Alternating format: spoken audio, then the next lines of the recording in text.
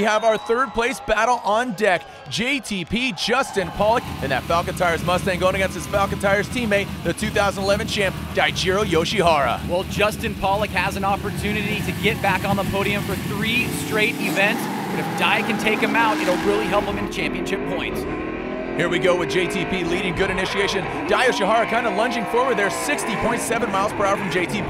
That initiation seems to be affecting everyone, and Daijiro Yoshihara trying to get aggressive now and close the gap on Justin Pawlak as we get to this last inside clipping point. Phenomenal degree of angle from JTP on initiation, just phasing Dai Yoshihara right from the start. Look at that plume of smoke coming off that Ford Mustang. And that gap right there is just enough to not have the proper proximity that the judges are looking for, and that right there may get JTP the win. Well, it's going to come down to this, obviously, as Dai Yoshihara will be leading. Great initiation, great flick from Dai Yoshihara, but mind you, 55.1 miles per hour.